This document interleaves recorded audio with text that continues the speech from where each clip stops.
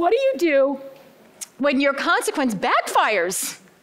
What if you assign the child a job and they have to stay after school, or they have to do this on their own time and they have to do a job for you, and they like it?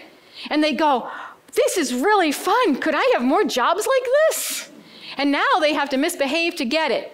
Now that should be your aha moment. That should be the red flag that goes up and says, I know the function of your behavior. The function of your behavior is to get my attention, and you need my attention. So now, tomorrow when you come to school, I'm not going to say that to the child, but I'm going to say tomorrow when this kid comes to school, I'm going to give him a regular job to do.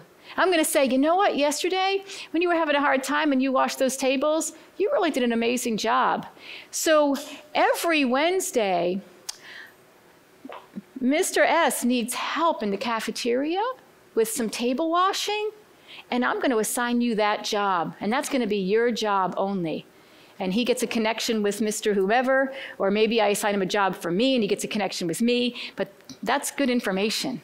Good information. When I keep a kid and make them do something and they like it, now I know why they're doing it, because remember, you behave for a reason.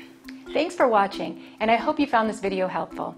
If you did, make sure to like and subscribe so you never miss another video. I speak and consult on school behavior, and I love to help districts solve some of these problems. See you next time.